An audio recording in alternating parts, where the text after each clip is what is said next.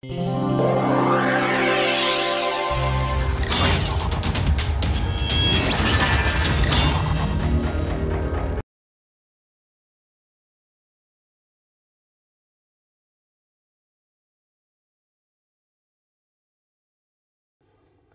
so we go resume where we left off. We left off at the magnetic equation of state for Ising model in mean field theory, and if you recall the magnetization per particle in suitable units m, this was given by the magnetic field, if you recall, H over K Boltzmann T. We solved for it and we discovered there was a solution of the form m minus tan hyperbolic m times Tc over T divided by 1 minus the product of these two. It was tan hyperbolic of that quantity on the left hand side of. Oh yeah, tan hyperbolic is transcendental of this was m Tc over T. And Tc was, if I recall, Tc was equal to, it certainly was 2D, and then there was a J, which is the exchange constant, the coupling constant, divided by K Boltzmann. I think that was it, that was all, right. So there is a dimensionality dependence here in this thing in a trivial sense, because it just increases the number of nearest neighbors, right. So now we are going to look at it in the critical region, and from this we can extract all the critical exponents, which we already saw in various ways. So critical region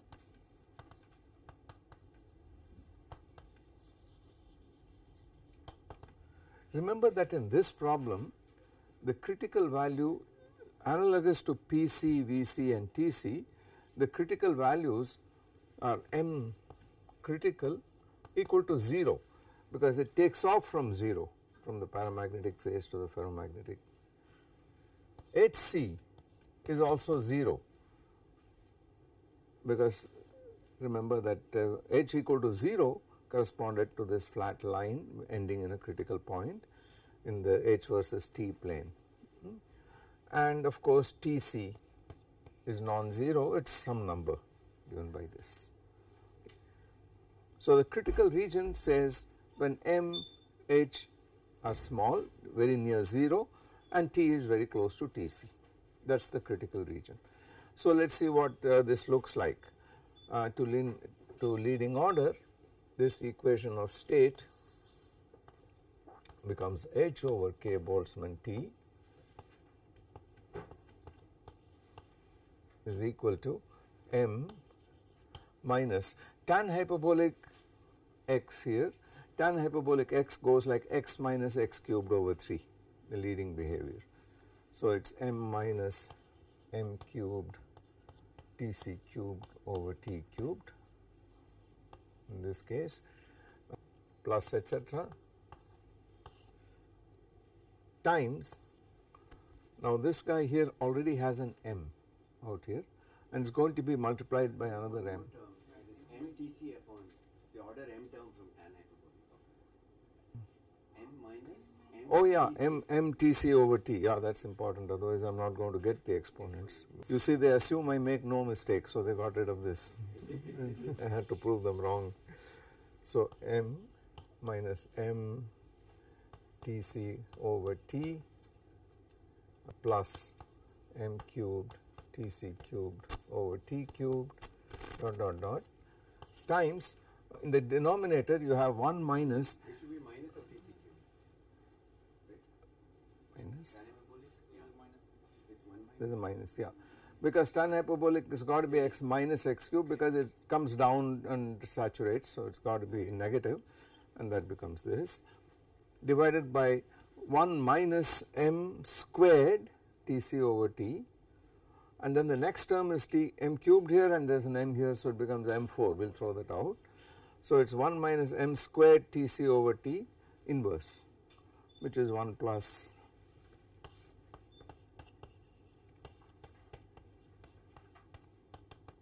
dot in this fashion. So if we write this out, this is equal to m times this. So, this is 1 minus Tc over T, that is this portion, and then plus m cubed times the first term is Tc over T, and then there is minus Tc squared over T squared from this fellow, and then this time here plus Tc cubed over T cubed dot dot dot. Is there a 3 factorial? Oh yeah, this is a 3 factorial, thanks. So this is m cubed over 3 in this fashion. Okay. So we are ready to read off various results. Let us give this some name. Let's give this Tc over T some name. We use little t.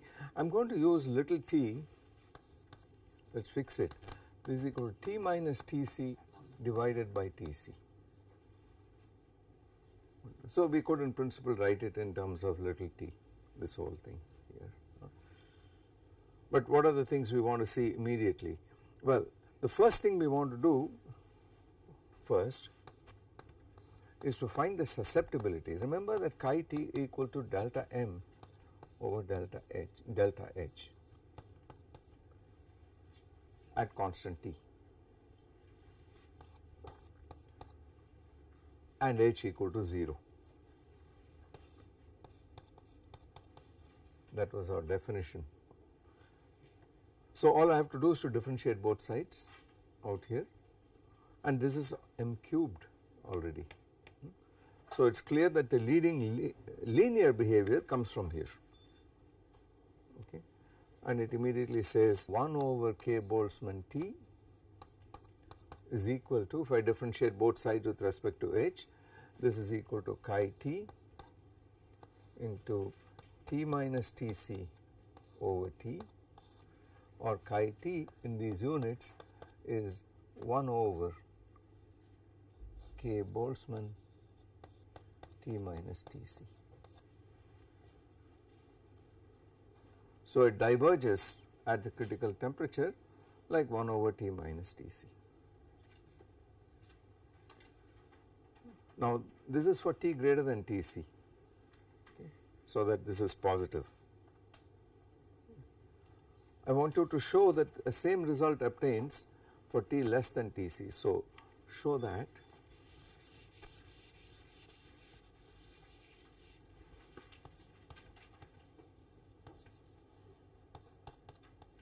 chi t is proportional to 1 over Tc minus T for T less than of the order of Tc, just below Tc on that side. The constant of proportionality will not be this, it will be some other number, some number possibly. So it is the same critical exponent, both are to power 1.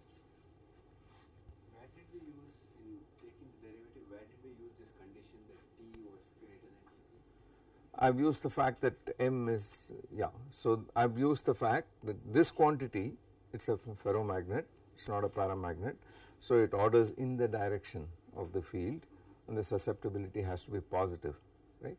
So implicitly I have assumed that T is greater than Tc out here.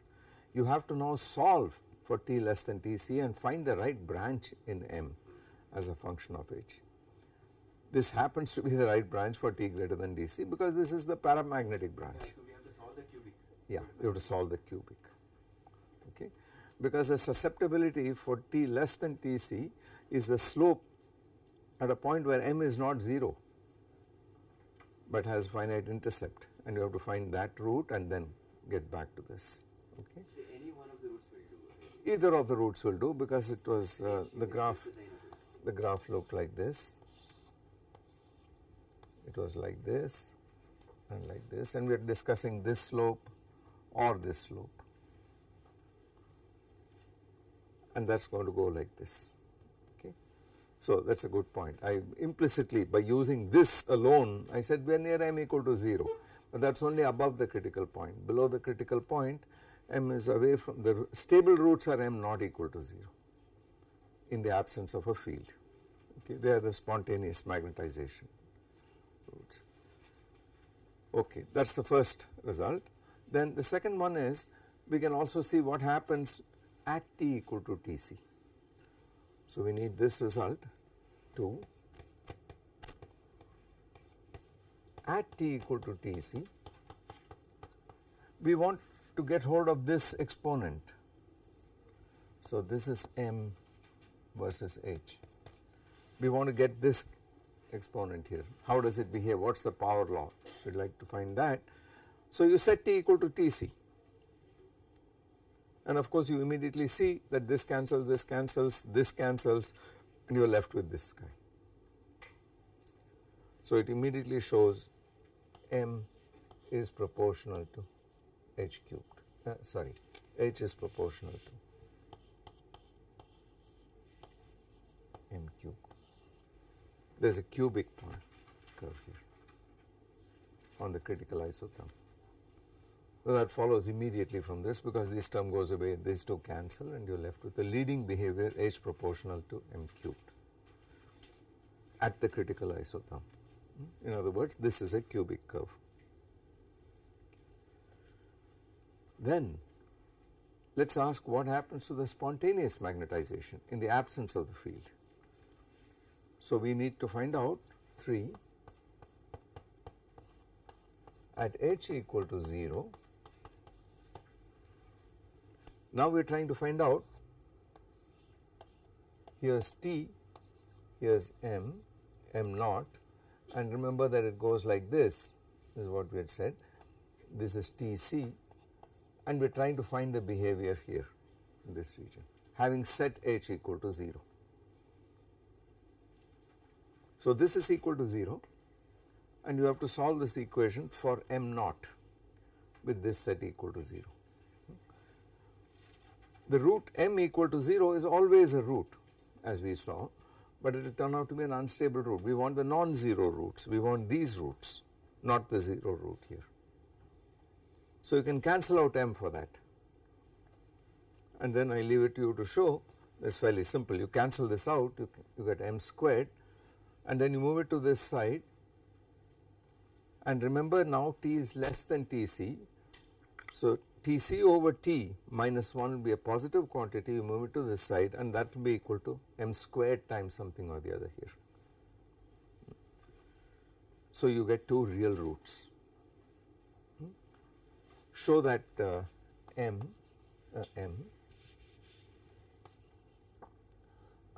goes like plus or minus square root of 3 times Tc minus t over Tc to the this whole thing to the power of half.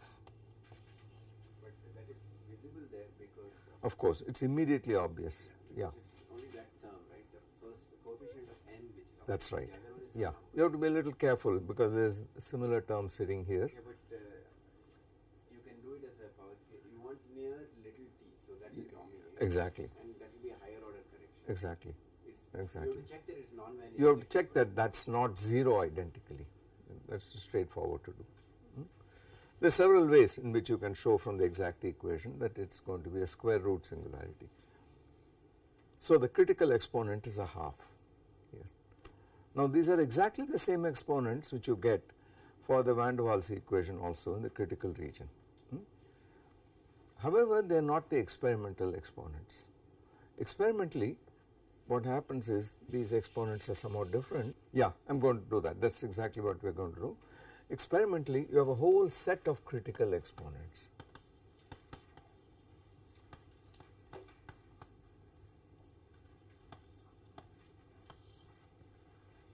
There is a rigorous way of defining it, but in a heuristic way, there are various power laws of what happens in the critical region near a critical point. Now these critical exponents have values which are universal for different universality classes. So for the so called Ising model universality class, which is what we are dealing with here, we started with the Ising model, you have one set of exponents. For the Heisenberg universality class, you have another set, etc., etc. Now in the simplest instance, and then you have what are called mean field exponents. These are mean field exponents here. So this specific heat is supposed to behave, C is supposed to behave like, I am not specifying CV or CP, I am not going to do that for a minute, I am not going to do that. This diverges like 1 over mod T minus Tc. Well, let me write everything in terms of this little t out here. This measures how far away you are from the critical temperature. So this goes like 1 over mod T to the power alpha. That defines the exponent alpha. Then the order parameter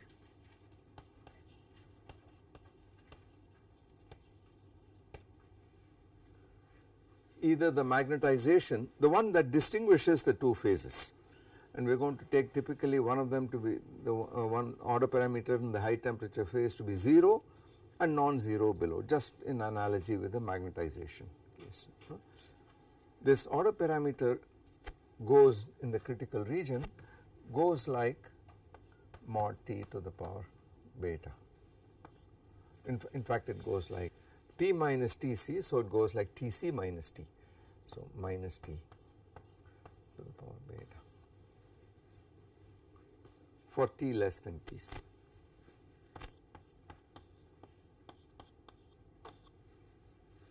While it is 0 for T greater than Tc. Yeah, Tc. So the order parameter is 0 and then it branches off in this fashion, and we are talking about what happens in that region to the stable root. So for a gas, liquid gas thing, order parameter will be rho minus rho c, right? The order parameter, there are many ways of defining. There is no uniqueness about an order parameter. You could take other things as well. I mean, in the magnetization example, you could ask, why didn't I take magnetization to the power 3 or 7 as the order parameter?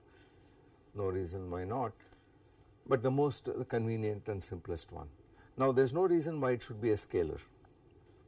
For example, in not the Ising class but the Heisenberg class, the magnetization is a vector. Then there are situations where it is a planar vector. No matter how many physical dimensions you are in for the lattice, the magnetization itself, magnetic moments can only move in a plane, say. That is the so called XY model. In the Ising model, they move only in one direction, up or down. So it is a scalar.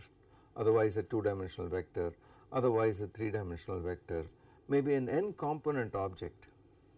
In very complicated systems, like in a thing like liquid crystal, a nematic liquid crystal for example, it is an axis. A liquid crystal, a nematic liquid crystal consists of rod-like molecules which are arranged every which way in the disordered phase, and as you lower the temperature, these guys get ordered, so on the average they all point in this fashion. Of course there will be small fluctuations about it, but on the average they point along this direction. But there is no distinction between the head and tail, so it is not an arrow, unlike the magnetic moment, and so very profound consequences follow because it is not an arrow but only a line, and that implies that the order parameter is not a vector but an axis here. So in this case it turns out to be a tensor of rank 2, okay, because that will specify an axis. Okay. Headless vector, it is also called a director. I did not name it, right. I mean it produces a line field, and it has got defects because it is a line field and so on. If you look at your thumb, for instance, I should not get digressed, but if you look at your thumb, you got worlds like this, the thumbprint, and then at one point there is something like this. This is a defect, a topological defect on the surface here. You should really look at it as something, a line defect really, but in 2 dimensions it is a point defect here. And the directors are supposed to be like this, etc. Such a thing cannot happen if you had arrows, because then it means that you are going like this,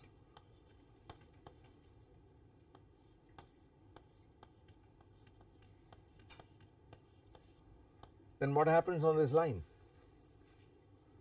It is a point defect, but what happens on this line? It is indeterminate completely. So a two-dimensional ferromagnet cannot have a point singularity of that kind, but a liquid crystal can. It is called a 180-degree disclination, and it's got physical effects and so on, very real thing.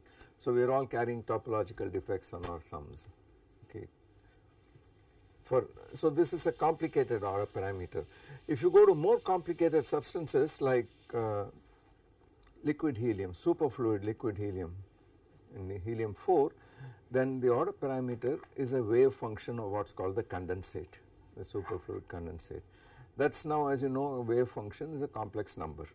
So it is a modulus and a phase, that is the order parameter, a complex number if you like. If you look at helium-3, the other rare isotope of helium consists of fermions, that too can become a superfluid, and it has got all sorts of magnetic properties and so on. That order parameter is pretty complicated. It is SO3 cross SO3 cross O2.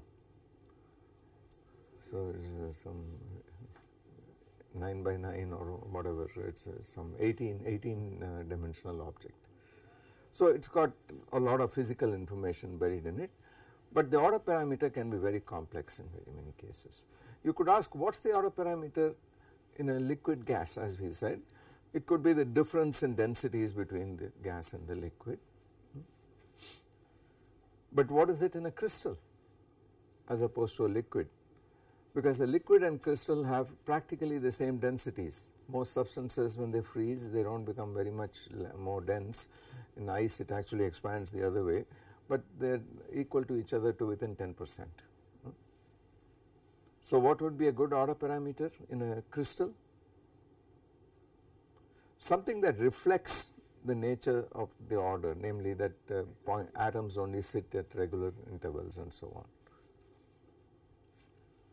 So it would be, if you take the density of the crystal, the local density, wherever there is an atom there is a big spike and then there is nothing, etc., and you do its Fourier transform, then it will have components at all the wave vectors corresponding to the reciprocal lattice. That set of amplitudes would be your order parameter. Okay. So it is not a trivial job finding the order parameter in many cases, in some cases, but we know it when we see it. Okay. And the order parameter exponent is called beta. In mean field, so whatever we have done is called mean field theory, this alpha is 0. It turns out that in mean field theory, specific heat is predicted to merely be discontinuous, a finite jump, and not divergent. This says it is infinite. As t tends to 0, when alpha is positive, this becomes infinite. On the other hand, you have a discontinuity.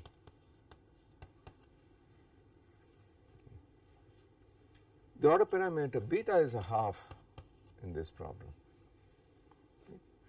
Then the so-called susceptibility order parameter chi, this goes like 1 over t to the power gamma for t greater than Tc, and goes like 1 over t to the gamma prime for t less than Tc, 1 over minus t to the power gamma prime. Okay. In mean field theory, I just showed that gamma is 1, and gamma prime I asserted was also equal to 1. So the susceptibility exponent is 1 here. Okay. Then you ask, on the critical isotherm, what does the critical isotherm's curvature look like? So critical isotherm,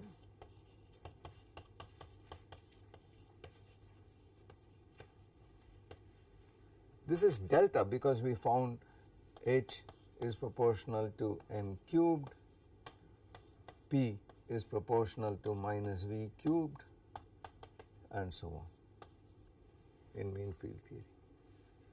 In general, this is some delta.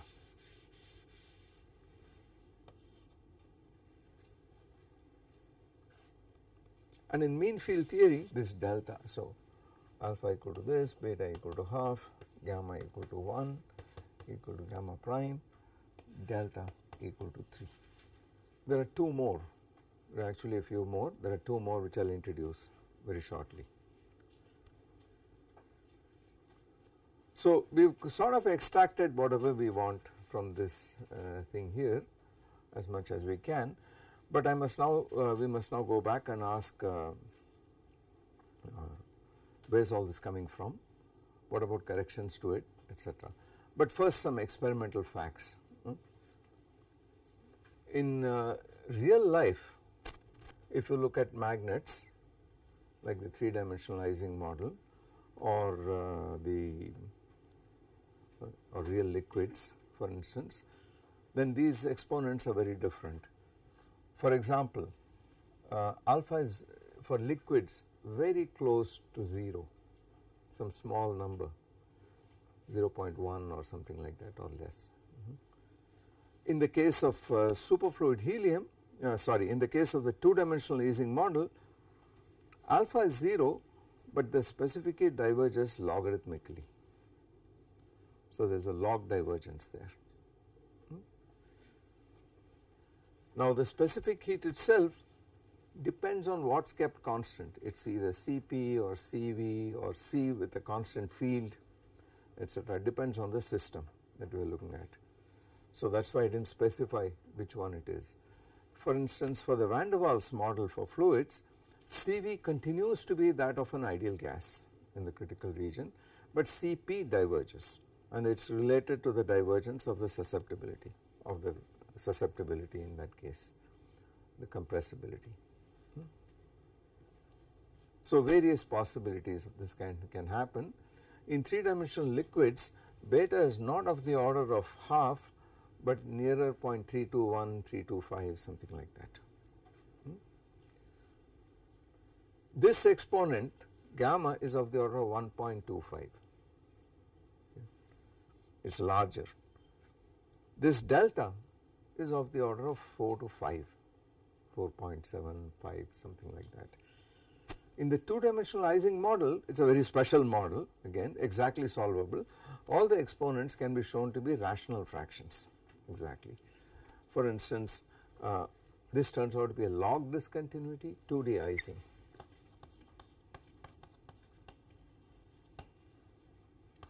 Alpha equal to 0, but it is a log divergence, log mod T minus Tc. Okay. Then beta is equal to 1/8, really weird. Okay. Gamma is 7/4. Delta is what? Eclipse of the mind. I mean, I don't remember what's delta, and I'm frantically trying to find the relations. I mean, there are relations between these exponents. I'm trying to see, given this, can I find it? For instance, alpha plus 2 beta plus gamma is equal to 2. And that doesn't help us here. But it works here, as you can see, alpha plus 2 beta plus gamma is equal to 2. It will work. And works here too. But I'm trying to think of what's the simplest. It will come back. Okay. But that's because it's dimension dependent, the 2D Ising model. The 3D ones are much closer to real life for various cases. Okay. Now, I want to get straight to the point that what's underlying this whole business, and you will see in a minute where it comes from, is the divergence, as I said, of something called a correlation length. So we have to define a correlation length, and that will give us a big handle on what to do next. Okay. So let me define that.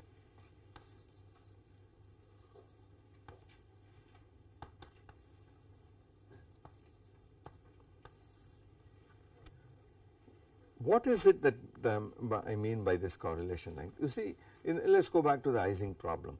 The magnetization or the moment at each site, lattice site, is measuring the order parameter, the average value of this moment. Okay, but you could ask, in a thermodynamically homogeneous medium, in equilibrium, at every local site you don't have something which points on the average. It's fluctuating all the time. So there are fluctuations, and you could ask, given the average, what is the next, the mean square, and what does the deviation look like from the average? Some kind of generalized covariance you ask for. And what would it be in the case of the spin problem? You see, if you recall, we said that the effective field at every point, and if you recall, we wrote the Hamiltonian, again I go back to this, as minus j summation over ij si sj minus h times summation over I si. I started by writing this, and then I said, look, this could be written as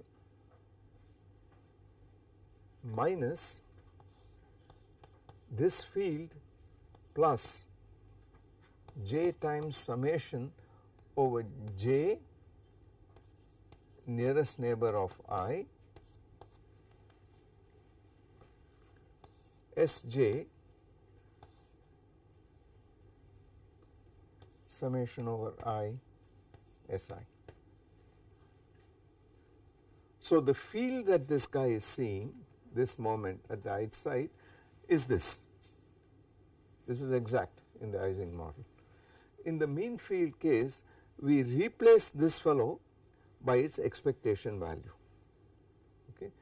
In other words, we wrote this field as equal to minus h plus j summation j nearest neighbor of I Sj summation over I Si. Well, it is not very elegant notation, so let us see minus summation over I Si. So this is the effective field seen by the ith spin, this guy times Si. I added this instead of this, so I got to put that back, right. So plus summation over I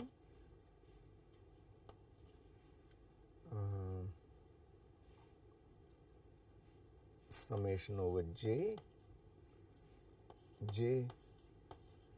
Sj minus Sj.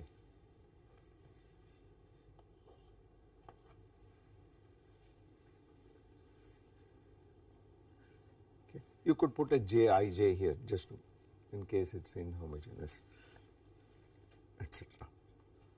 So this term cancels out and I get back this term out here. Oh, this is also an Si. The whole thing acting on Si. Now this guy here represents the fluctuation about the average value of these variables here, and mean field theory drops this fluctuation. That is all it has done, it has just dropped it. But we would like to know how important this is. That is the fluctuation at every point. So now let us define the autocorrelation. Let us define, let us call it G Ri minus Rj. It is a function of the difference in positions of the ith and jth moments is equal to expectation value of Si minus average Si Sj minus average Sj.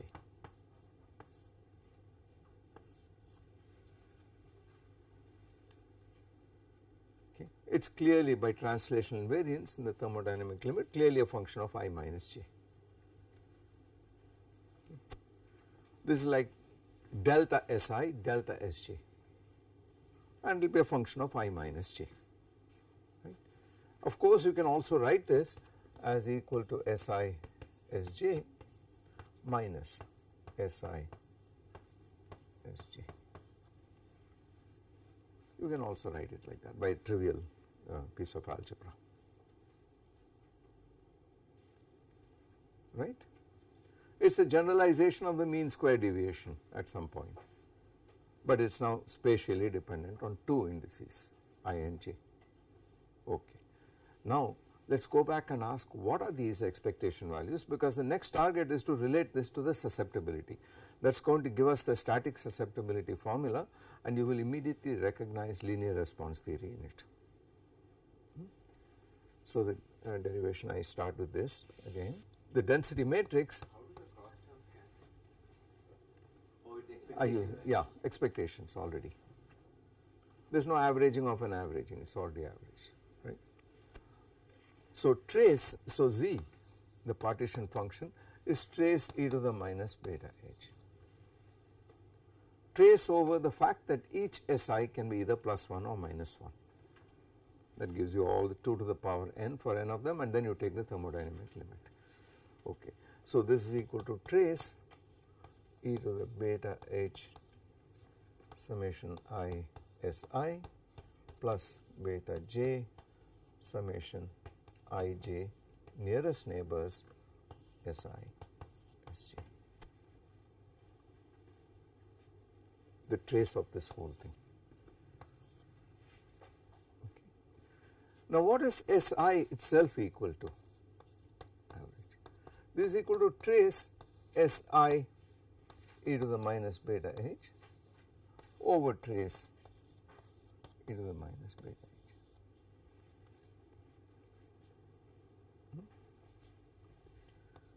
Which is equal to, by the usual trick, I want to pull out an SI out here, right. So what should I do?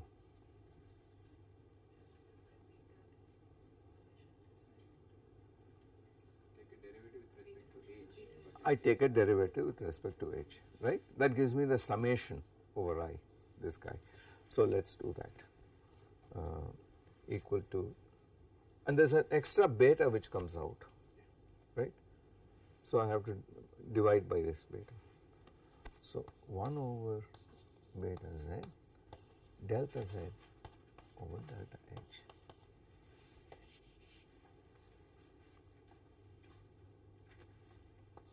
That is summation over I si, because there is summation over I, right.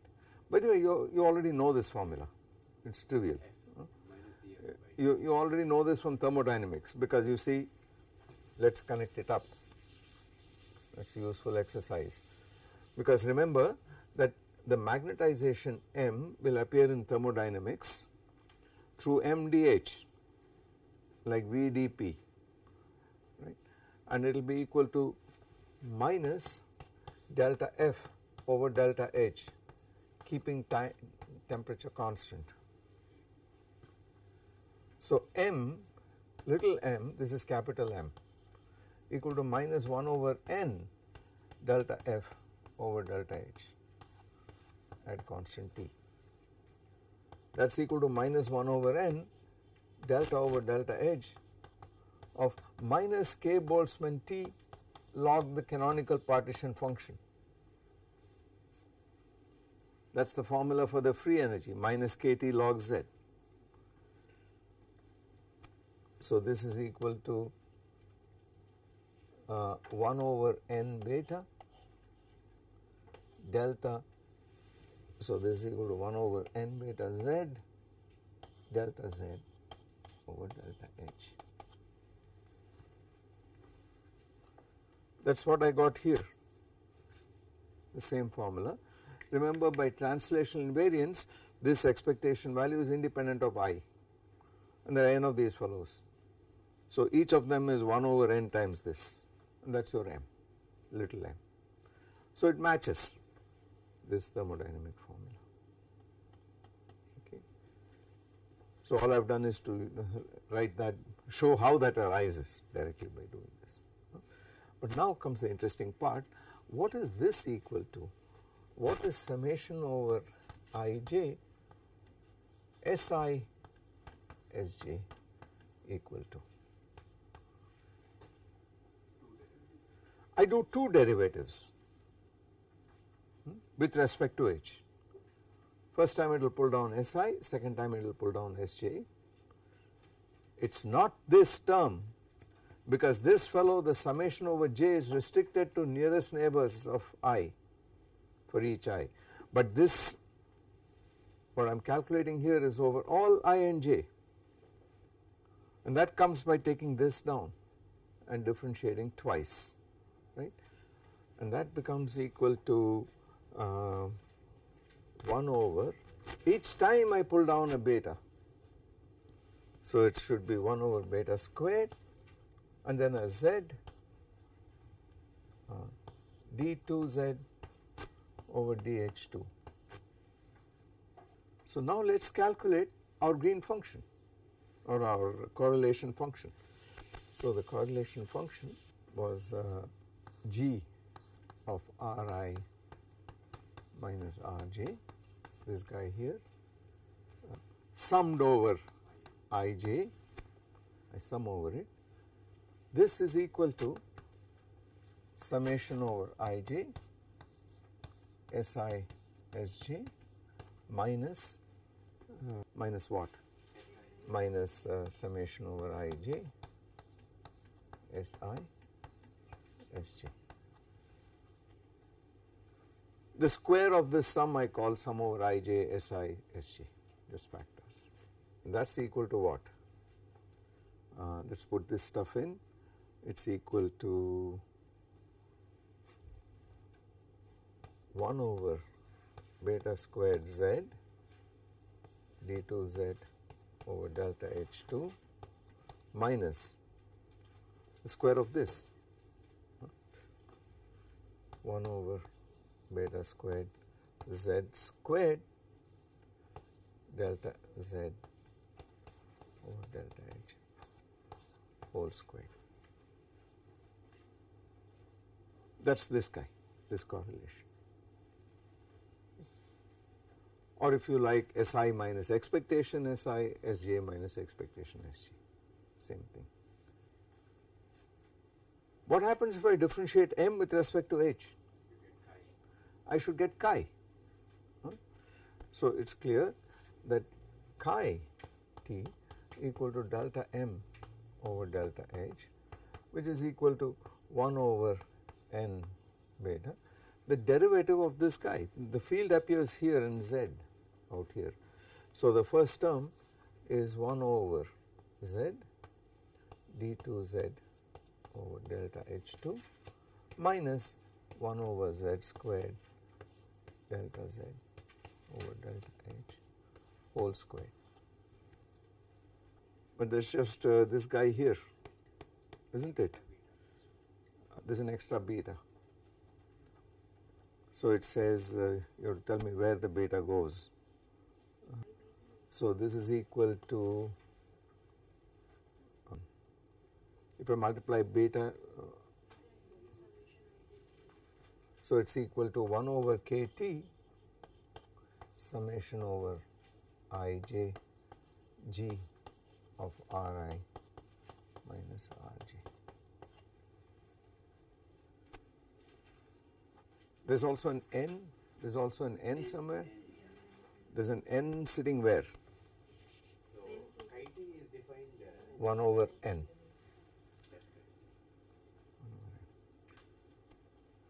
But this is a function of Ri minus Rj. So I can fix the j and sum over R, fix the I sum over j's, and then fix the next I sum over j's. You are going to get the same sum. So I can remove one of the summations and call this coordinate some relative coordinate, the distance between I and j, and I can therefore write this as equal to 1 over k Boltzmann t, let us not forget the k Boltzmann t, summation over I g of xi.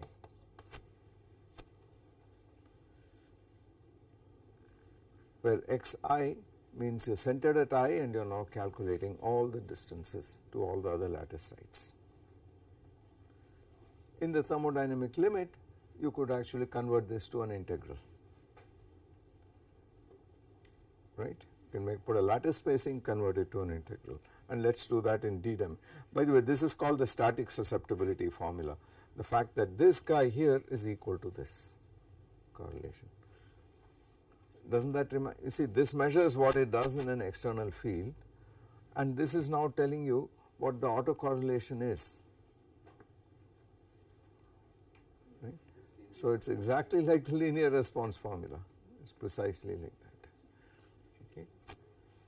So now let us see what this does. So again we are on chi t is now approximately in the continuum limit 1 over k Boltzmann times t. Now we have a lattice with lattice constant L in d dimensions. Is the KB the numerator or Denominator, I think. There is a beta squared on top, so that gives you. yeah, the beta, there is an extra beta going with. No, There's a. it's okay. It's okay. It's okay. Yeah. I mean, I go back to linear response theory. It's beta times a dot of 0 beta 0 whatever this is, beta is 1 over kt. Okay. So chi t is 1 over kt. Let us put a lattice constant L and it is in d dimensions, and then you have an integral dd of r g of r. Okay. Now we need a formula for this guy, we need something for this correlation, which requires hard work, which requires a little bit of work, but let me state the result, and if time permits we will try to derive it some model.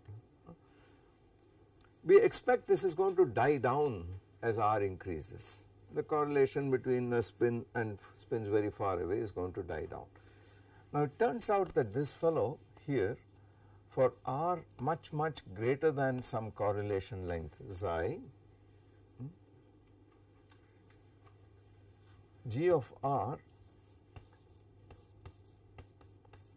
goes like e to the minus r over xi, and this can be shown. So I am going to assert the result and then we will see the consequence and then try to prove that later on, divided by r to the power d minus 1 over 2 xi to the power d minus 3 over 2, away from the critical region, t not equal to Tc. And that is chi here. So now look at what is happening. If I put in what I already know for chi, goes like t minus Tc inverse, so it says t mod t to the power minus 1, this guy, goes like on that side this crazy integral. This does not do any harm, you just replace this by Tc, but you got to do this integral. Okay. So you have to do an integral, and so only the radial coordinate matters, so it is 0, only what happens near infinity matters clearly.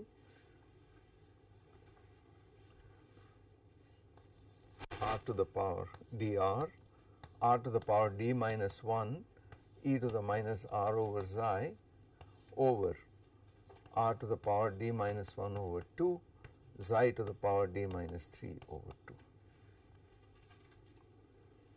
And this integral is 0 to infinity, this guy. Okay. Some cut off to infinity, you do not have to. So, okay. You want the cutoff to be larger than L? And we do not care, it is whatever, it is not 0, and then this blows up. So now there is a paradox. You have this fellow, by assertion I said that G looks like this, exponentially damped, there is some powers of R floating around. By the way, this becomes d minus 1 over 2, this cancels against this. Okay. This is the phase space factor R to the d minus 1 in d dimensions. Now this diverges as t goes to Tc, but it is equal to an integral which has got this very strong converging factor here. What does it mean?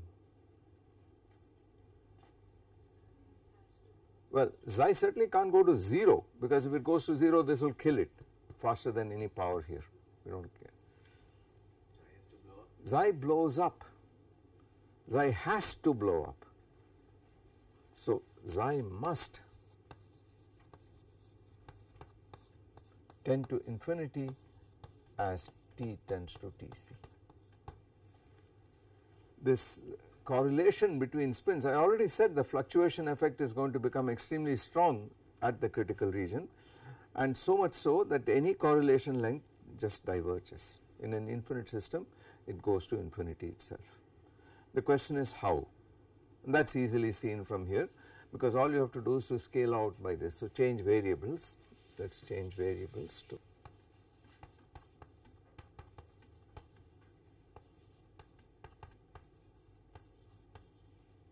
so this integral goes like integral dr is xi du, so there is a du, then there is a xi to the power d minus 1 over 2 e to the minus u, and then divided by xi, there is a xi du, so there is that guy, and then d minus 3 by 2 from 0 to infinity, which is xi to the power d over 2 minus half, that is this part, plus 1, that is this part, minus d over 2, that is this part, plus 3 halves times a number. So this goes like xi, this cancels, 3 halves minus half is 1 plus 1 is 2.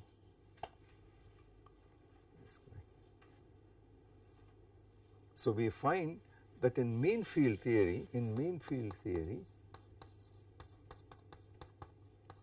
xi goes like mod t to the minus half, because xi squared goes like 1 over t, so xi goes like 1 over square root of t. In other words, the correlation length diverges like 1 over tc minus t to the power half. That's in general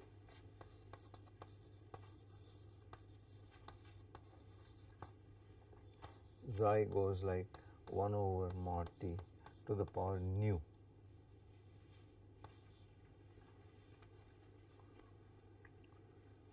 And the mean field exponent nu is a half in the framework of mean field theory.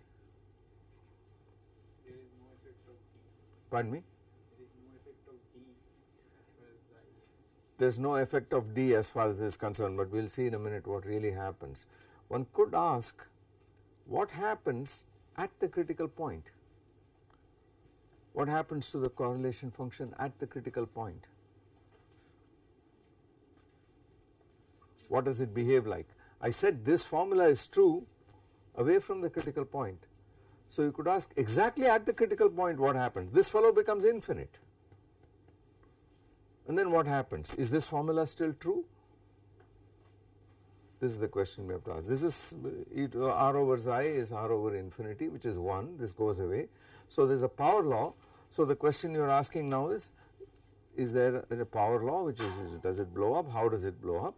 It turns out that you can show independently that at Tc, exactly at Tc,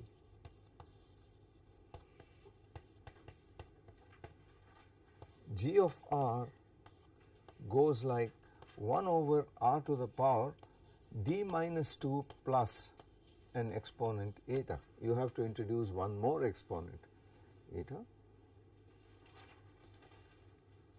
It is not as bad as it sounds, because everything this thing is in terms of the correlation function. So the idea is that away from the critical point, the correlation, 2-point correlation, dies down exponentially with a correlation length. As you approach the critical point, that correlation length diverges like with temperature in this power law fashion, and at the critical point it becomes an algebraic function, a power law dk, which is d minus 2 plus another exponent eta out here. And all these other exponents can be written in terms of eta and nu, and I will write those relations down. In mean field theory, nu equal to half and eta equal to 0. So if you put those two pieces of information in, all the other mean field exponents that we got will jump out automatically. So everything is now hinging upon the correlation, the 2-point correlation, and characterized by these two exponents eta and nu. Okay. how this happens, how this happens, and how this happens requires more careful analysis. We will try to do that. That is the starting point of the modern theory of equilibrium phase transitions. This is the starting point. The fact, the recognition that what happens at that point, the reason thermodynamics fails is because the correlation length becomes infinite. You cannot neglect fluctuations, whereas thermodynamics neglects fluctuations. It also says something more than that. Even mean field theory does not work. It gives the wrong exponents. And now you could ask, what is the region, how close to Tc should I be in order to see the new exponents? This is given by a rule of thumb called the Ginzburg criterion, which I will try to mention, but it is not a rigorous statement. You take this case by case, as you can expect, because what is exact is the universality class in each case. So it will give you values of exponents, but to tell you how good that value is or when the mean field starts becoming a bad approximation depends on the system. So it is not universal in that sense. Okay. But there are criteria which will tell you. For instance, if there are long range forces, then mean field theory is very good. So if you ask what about this normal to superconducting transition in metals, right, metals become superconductors under suitable conditions, then it turns out that the temperature range in which the renormalization, in which you need to correct the mean field exponents is of the order of 10 to the minus 8 degrees, which is negligible. So unless you hit exactly on the critical point, it does not matter. So you can get away with mean field theory because there is a long range Coulomb force involved in the problem. Okay. But in other places, spin models and so on, the corrections can start appearing much more significantly. So that is not a precise question, but there is such a criterion for this.